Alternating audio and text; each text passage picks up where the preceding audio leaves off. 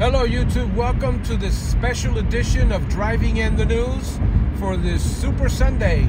Can't mention the name of the big game, but y'all know what I'm talking about. Alright, let's get it on this special edition Driving and the News. WINS-FM and HD1 New York. Always live on the free Odyssey app. Winds news time 9:59. 10-10 winds AccuWeather the rest of today. Sun fading behind clouds. High today 48. Got a storm moving off the east coast. That's going to come tonight. I'll see some rain from the city to Long Island, especially down the Jersey Shore. Low tonight 37. Tomorrow, Monday, clouds giving way to sunshine. Pleasant, mild afternoon. Monday's high 53. Right now we've got 42 degrees. It is partly sunny in Central Park. 42 going up to 48 in Midtown.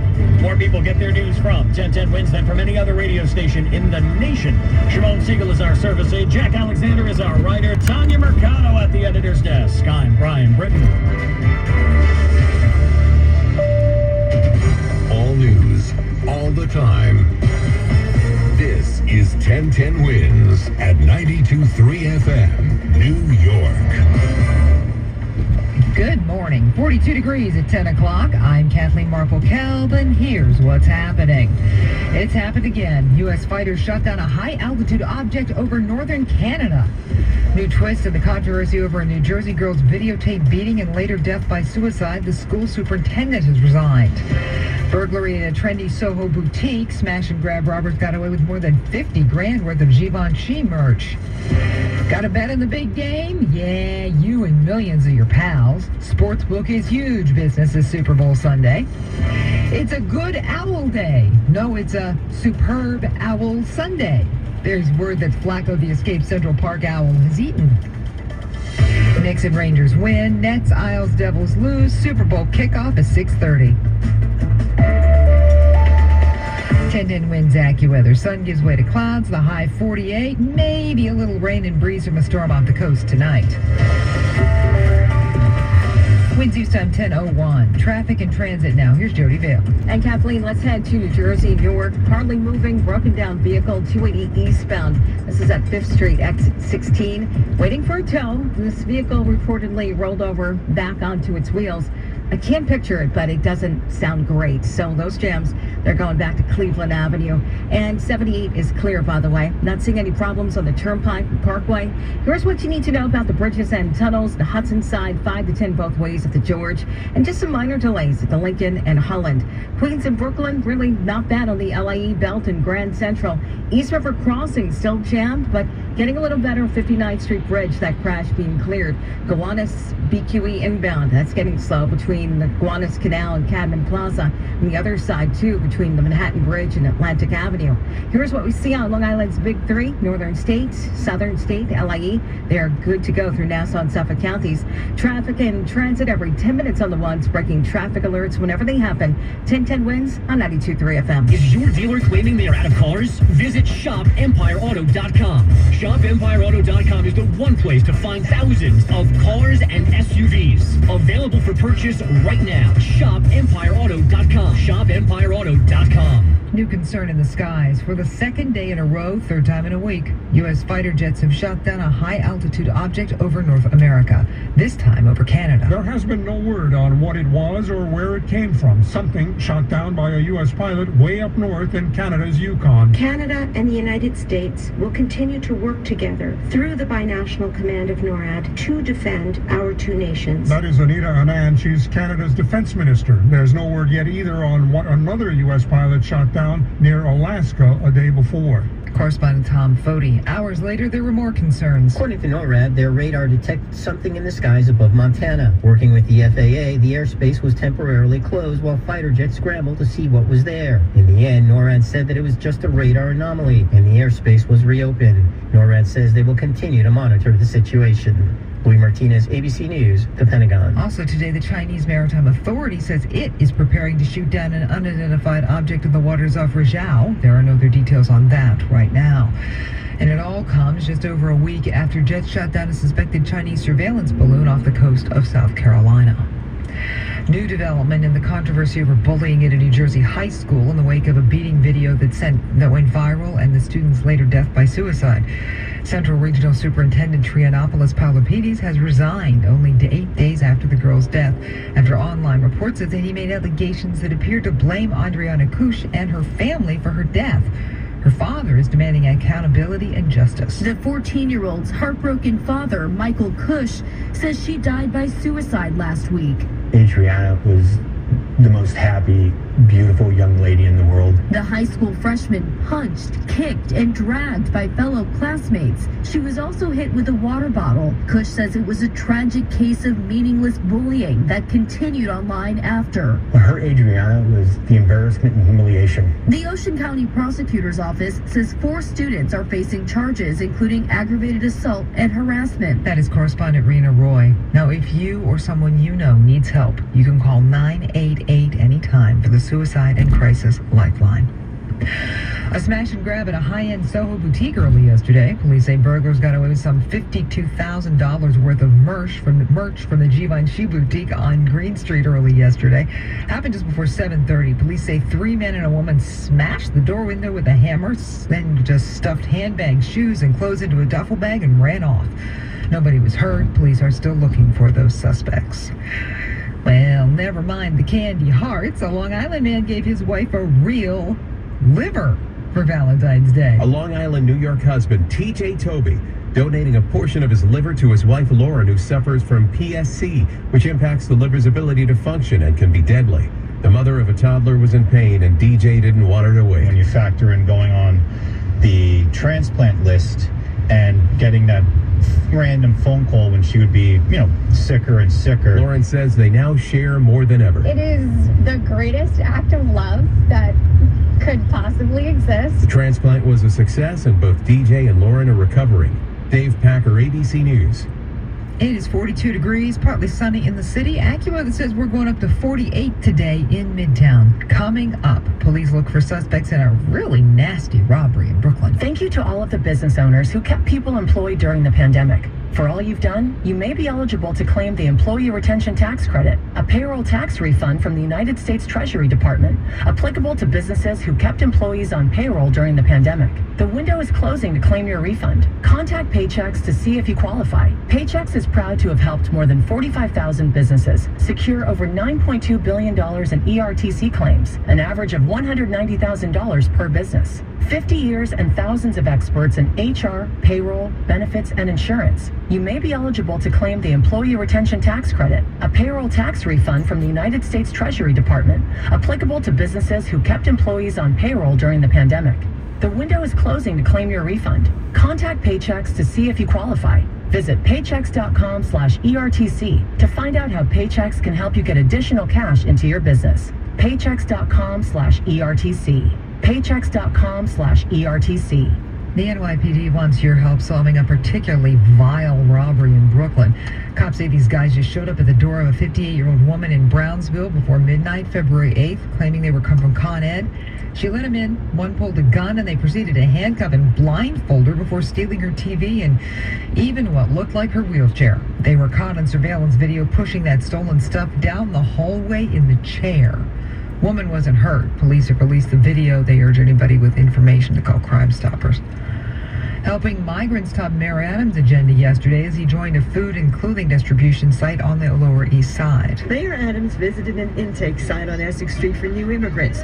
They lined up to shake his hand and take selfies with the mayor. Inside, a nonprofit called Aid for Life was giving out food and clothing. Mayor Adams was followed by a crush of reporters and camera crews. And when asked about protesters at the cruise terminal in Red Hook who say the migrants should be allowed to stay in city hotels, the mayor responded, "Stop protesting and participate. We're doing it right." And as it was stated, nowhere in the country is doing what we are doing. The mayor insisted the migrants at the cruise terminal told him they're grateful and happy to be there. Carol DeOria, 1010 Wins at 92.3 FM on the Lower East Side. There's a new airport scare yesterday. A terminal at New Hampshire's Manchester-Boston Regional Airport closed for hours. Airport Director Ted Kitchens. The Airport Communications Center received a call indicating a threat against Spirit Airlines Flight 2025, which was flying from Manchester to Tampa. Passengers were removed from the aircraft. which was subsequently searched and cleared by law enforcement. The airport was closed off for a while. Once passengers were rescreened, flights started moving again. Authorities are investigating. In Los Angeles, authorities are still trying to figure out how a passenger shuttle bus collided with an American Airlines jet that was being towed on the taxiway Friday night. 5 people were hurt in that incident. 42, partly sunny, going up to 48 in Midtown. Traffic next on 1010 Wins. Without the ones like you, who work tirelessly to keep things running, everything would suddenly stop. Hospitals, factories, schools, and power plants, they all depend on you. No matter the weather, emergency, or time of day, you're the ones who get it done. At Grainger, we're here for you with professional-grade industrial supplies. Count on real-time product availability and fast delivery. Call, click Grainger.com, or just stop by. Grainger, for the ones who get it done. At Staples, you can count on every project being print perfect, guaranteed. I need presentations and brochures printed, and they have to be perfect. Your bounded presentations, brochures with the finest folds, and more will be done right every time. That's our Print Big promise. Now at Staples, get $10 off your document printing and marketing materials order of $50 or more, plus 20% back via store bonus. Try Staples and see the difference. Ends 2/25. Rewards members only. Bonus must be redeemed in store. See staples.com/stores/printbig for details. Are you or someone you love addicted to heroin or painkillers? Has your need for opioids taken control of your life? Do you want to quit but don't know where to turn for help? If so, listen closely. Research treatment studies at New York State Psychiatric Institute and Columbia University Irving Medical Center are offering free research treatment and follow-up treatment for heroin and prescription pain medicine use. They have the latest telehealth technology needed to conduct initial screening appointments virtually and are enforcing safe COVID-19 protocols for in-office visits. When you're in the program, you'll receive free medical and psychological evaluation and outpatient treatment visits. Conveniently located in Midtown Manhattan at Columbus Circle. To learn how they can help you, call or text 212-923-3031. Let them help you break the cycle for a better life. Call or text 212-923-3031 or visit them online at freetreatmentnyc.com. Winds use time 10:11. Traffic and transit now. Jody Vale. And Kathleen, here's what you need to know about the bridges and tunnels.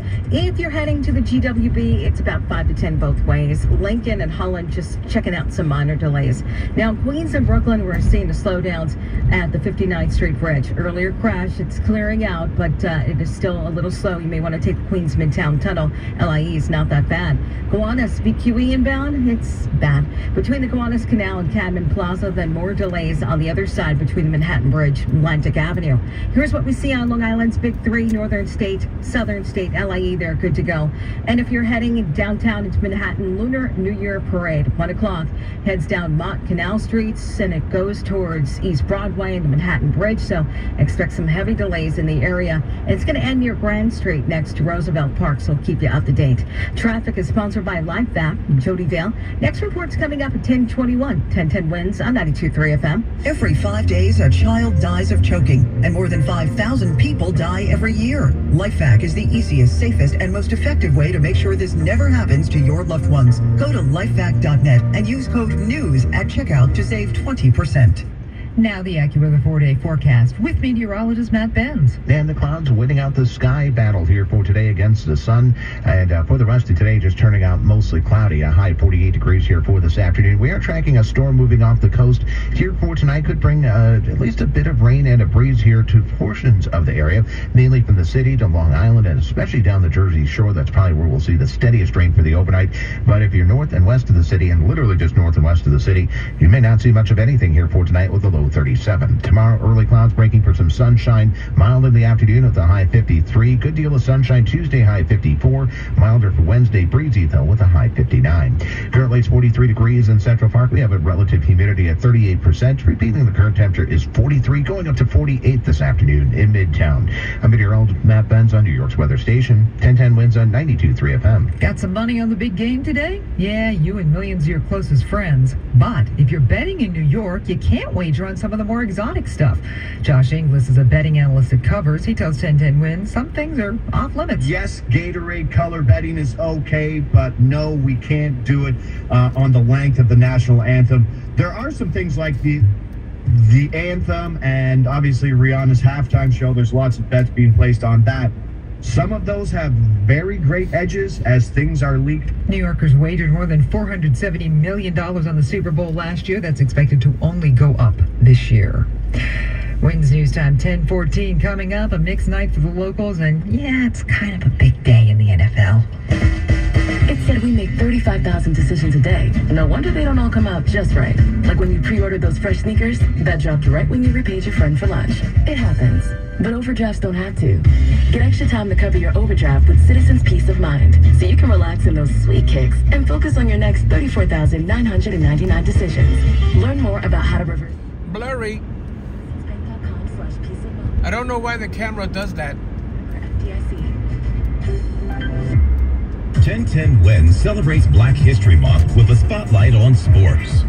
New York boasts a rich history of many firsts. Emlyn Lewis Tunnell, sometimes known by the nickname of the Gremlin, was an American professional football player and coach.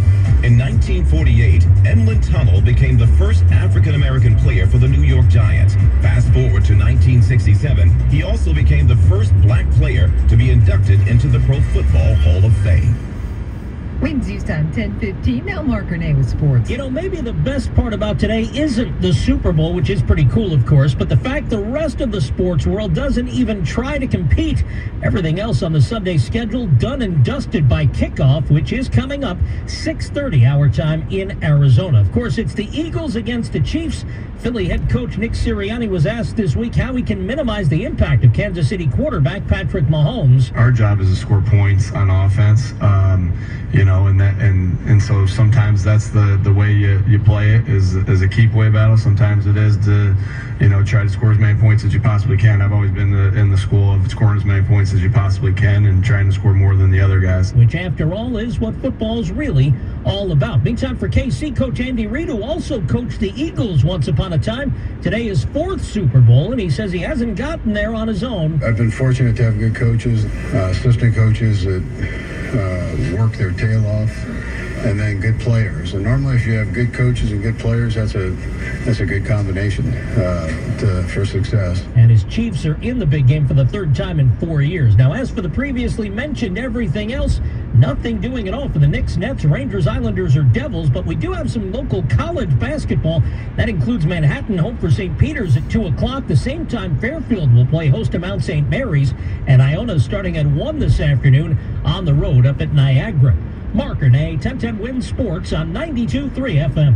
Wins News Time 10:17. Happy Valentine's Day. Don't get scammed. That's the message from the Federal Trade Commission with a warning about romance scams, which they say are a growing problem online. Spokeswoman Emma Fletcher says an online friend is most likely to ask you for help with someone who is sick, hurt, or in jail. People are sharing private pictures, and those pictures are then used to extort them, where they're told that if they don't send money, those pictures will be shared with their social media contacts. We're seeing a lot of those reports. Investment offers are common, too. Well, it really is a superb Owl Sunday. It all depends on where you put the space, after all.